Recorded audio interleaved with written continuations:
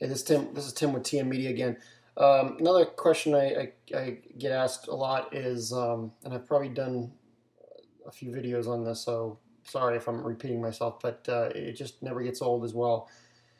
The People keep asking me what type of work should I show for a prospective employer. Bottom line, and remember these words: you need to show them stuff they can resell. That's it. That's as simple as it gets. If you're dealing with a design firm that works for a lot of financial firms, legal firms, things like that, then you need, and you have a portfolio piece of a legal firm you work with or you came up with or whatever it may be, show them it. But that's the average, whatever can be sold fairly efficiently and effectively. That's what they want. They don't want the wild, crazy CD covers that you guys love to do when you come out of school or in school.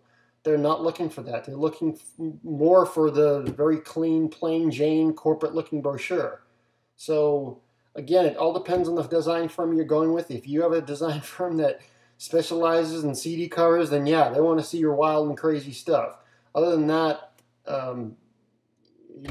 they want to see what people use on a daily basis. That's pretty much it. So I hope that helped, and just remember those words. Thanks.